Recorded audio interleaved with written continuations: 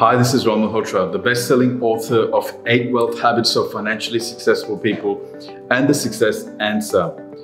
You know, I came across a concept some time ago, which I learned from Maxwell.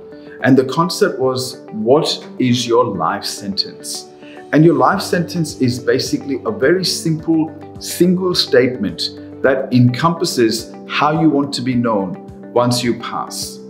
Now, what I love about this concept is once you get really clear on it, it becomes like your North Star. It becomes like your guiding factor for how you want to live and how you want to be remembered. For me, my life sentence is very simple. When I die, I want people to say, because of him, I wanted to be more, do more, or have more.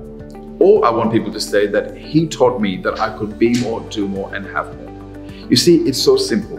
Now, the fact is, once I'm clear on my life sentence, it allows me to make really good decisions around how I want to live my life and how I want my life to impact other people's lives.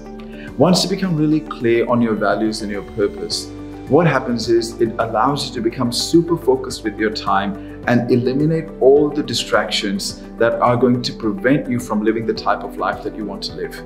The life sentence is such a simple concept, yet a really powerful one. I encourage you to work out what you want your life sentence to be.